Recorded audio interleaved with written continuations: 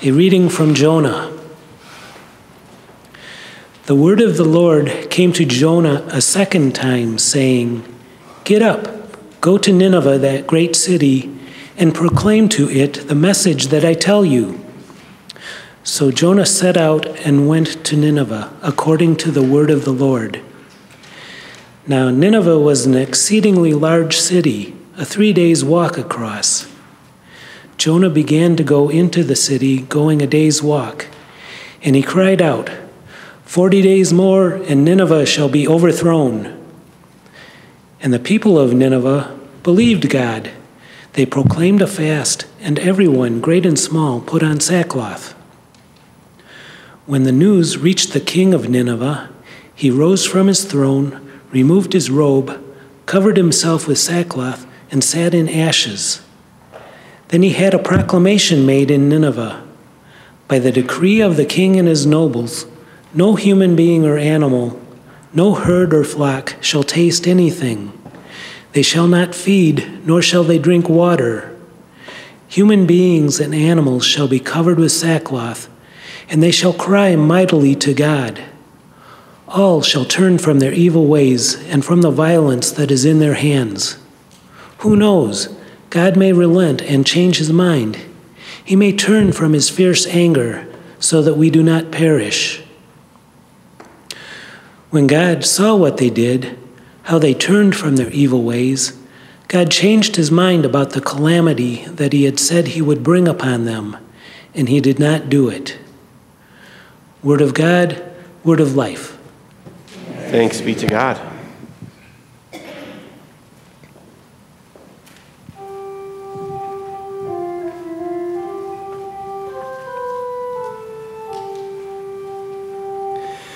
God alone is my rock and my salvation. God alone is my rock and my salvation.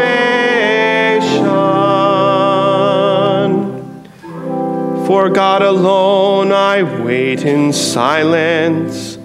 Truly my hope is in God.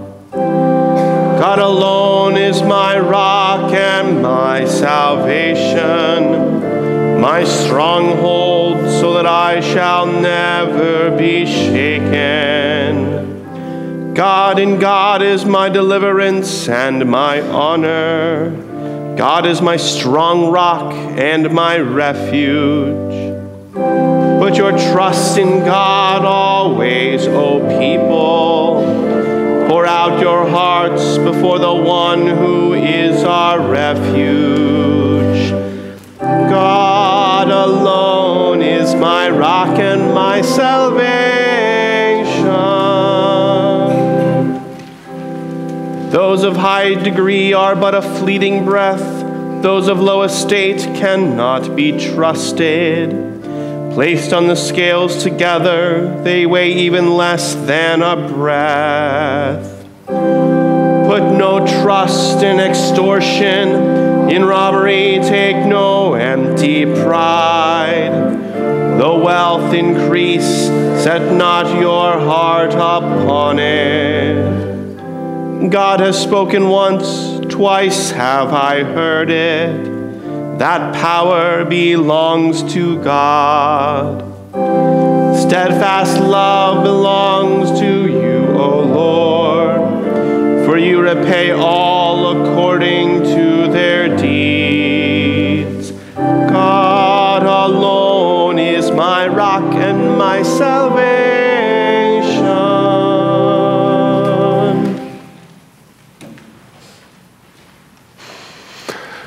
So, who wants to join me up here today? A couple of brave souls. All right, we're going to act this out. Follow me. We're in a parade. You ready?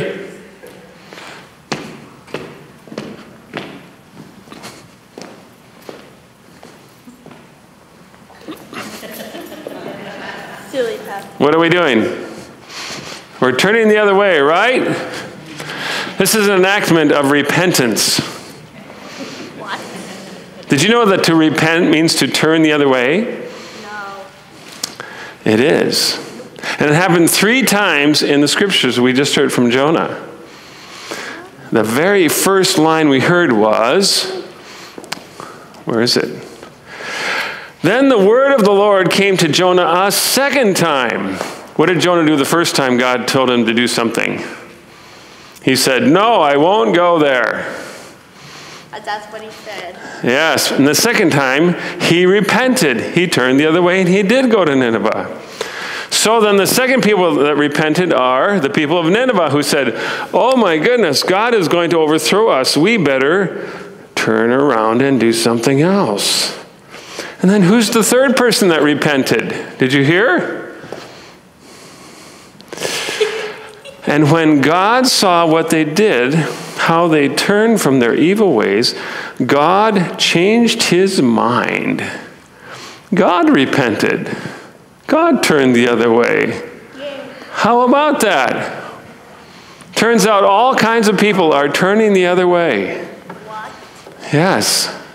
How can God change his mind? Yeah, how can God change his mind? Well, I guess God can do that.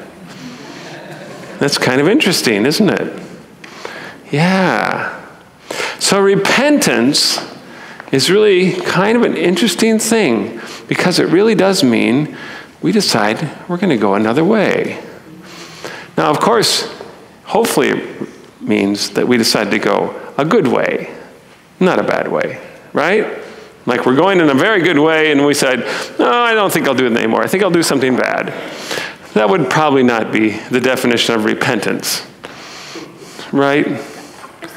So, today, we're going to think about that. And you're going to hear that word once again in the gospel reading. Okay? So listen close. Listen close. All right? Thanks for coming up today. All right. Please rise for the gospel.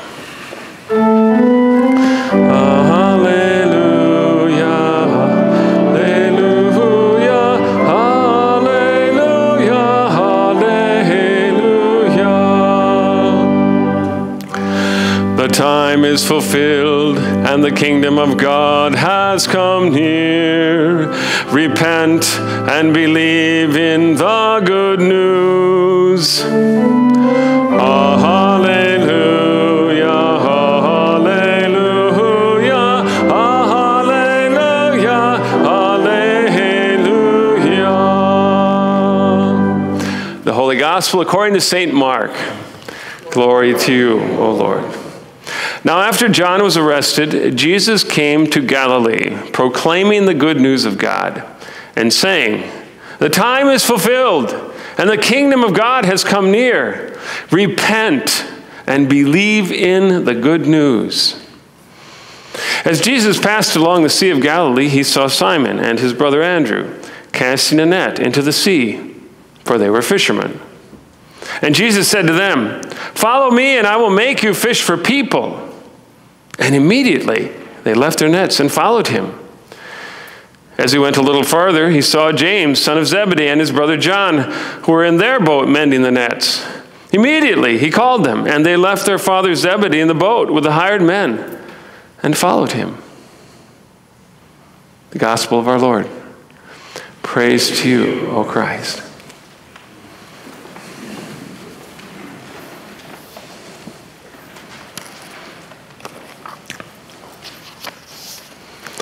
Let us pray.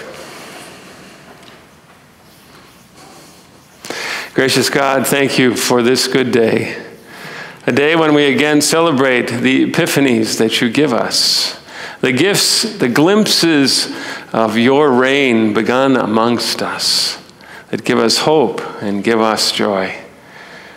We pray that today, through your word and sacrament, through meeting with your people, we might once again receive glimpses of your reign come among us and take joy in that and be agents of joy and hope in this world. In Christ's name, amen. Dearly beloved of God, how many situations can you think of where you respond immediately? I mean, right away. If you're like me, it's not the routine requests that get immediate responses. Glenn, would you take out the garbage? Not so much immediate response. Oh, nuts, I forgot. Yeah. Glenn, would you call your mom and remind her that we're going to be late for the family reunion? Oh, I forgot. Respond immediately? Probably not. But there are situations that would garner my immediate attention. Glenn, I think my water just broke. The baby's coming. That would get my immediate attention. Or how about this one?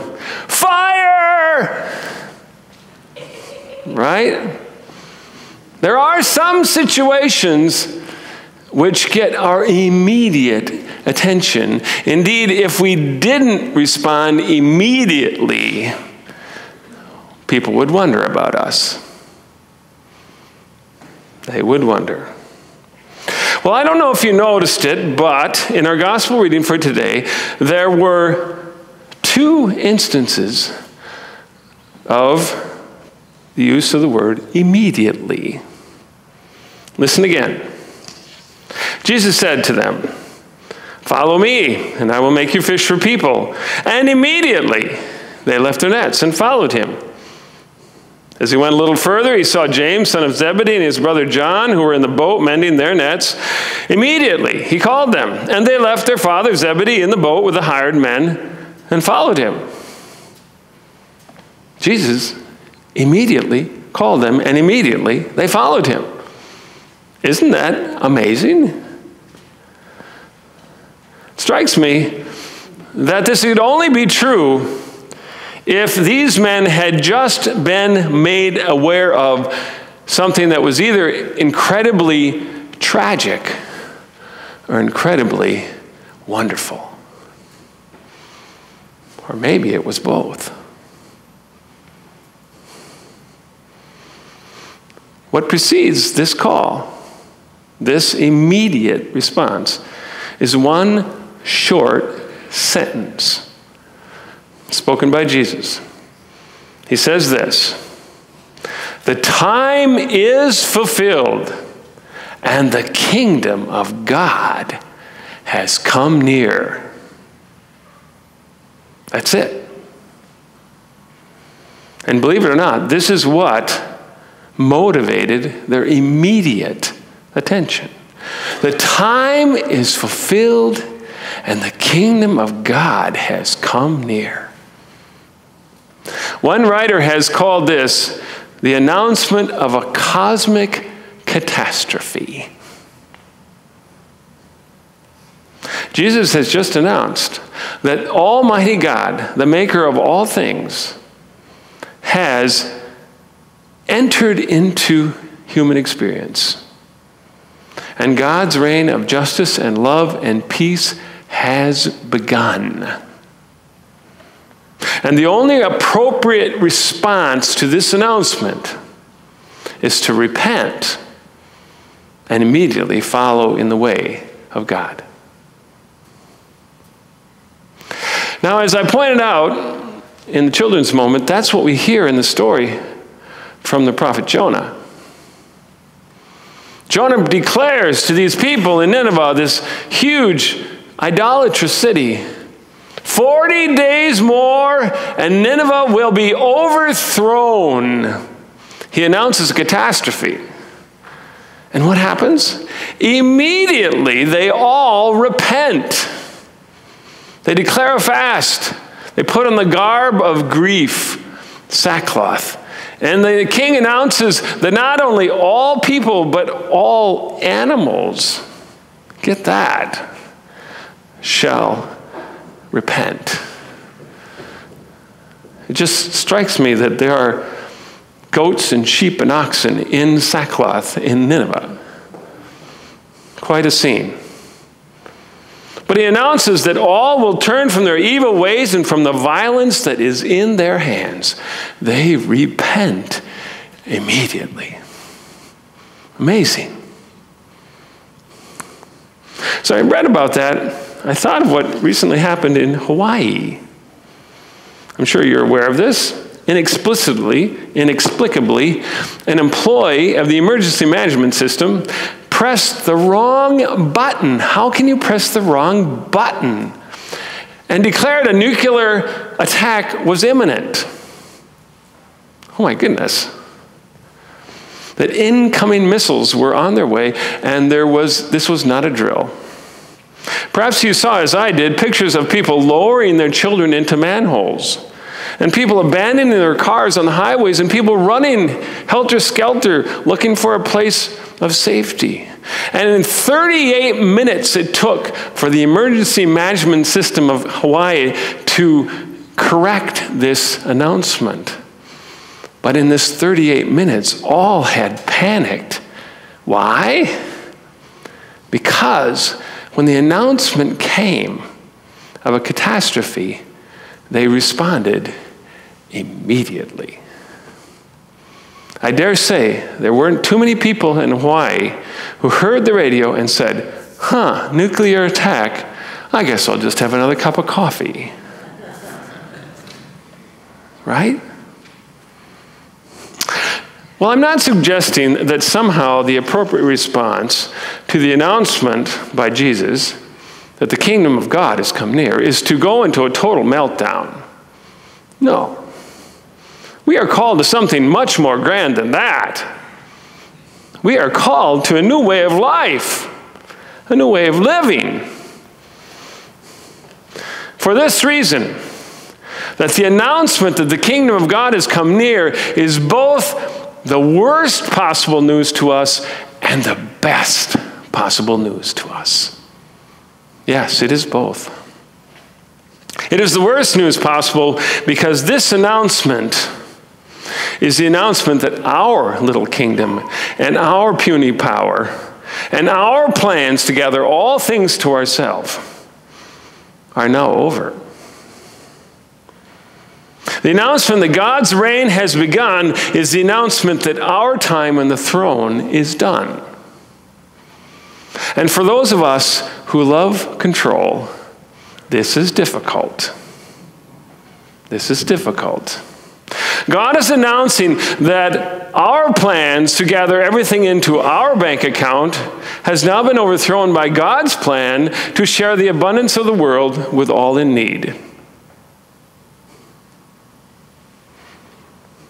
God's announcement that the kingdom has come near is the announcement that our plan to exclude some people from the blessings of God based on our prejudices and our fears has now been overthrown by God's plan to embrace all and to share the blessings of the whole world with the whole world. God's announcement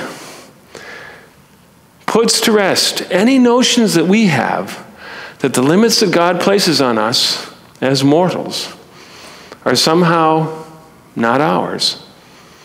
It exposes these ideas as illusions and makes us aware once again that we are persons made in God's image who desperately need to be connected deeply to the one who fashioned us. God's reign has begun. That's what Jesus says. And that means our reign has ended. And this is the hard truth of Jesus' announcement. And the only appropriate response to this announcement is to repent and to believe the good news and follow in the ways of God. But as I say, this announcement is also the best possible news. For it is also the announcement that new life is possible. Indeed, the abundant life is possible. For God makes all things new. God makes all things new. I have seen this with a new friend of mine who lives presently at the Adult Detention Center at the Olmsted County Jail. He comes to my weekly Bible study there. He told me that once upon a time, he thought all this religious stuff was just bunk. No value, nothing to be taken seriously. But somehow, in the last weeks, he has had an epiphany. He has heard the announcement that God's reign has begun. And it has become good news to him. He has had serious addictions his entire adult life. And he has heard now of one whose power is even greater than the power of the drugs that he has been enslaved to. This is good news.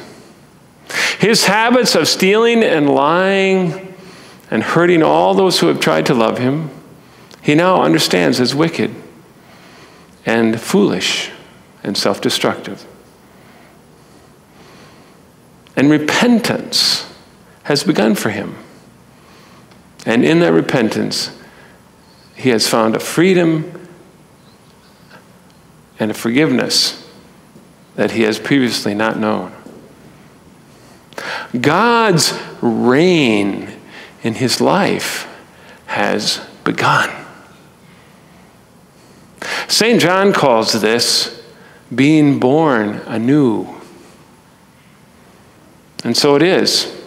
When we hear the announcement of the good news that God's reign has come near, the time is fulfilled, and we believe this good news, and we give ourselves into the way of truth, new life begins.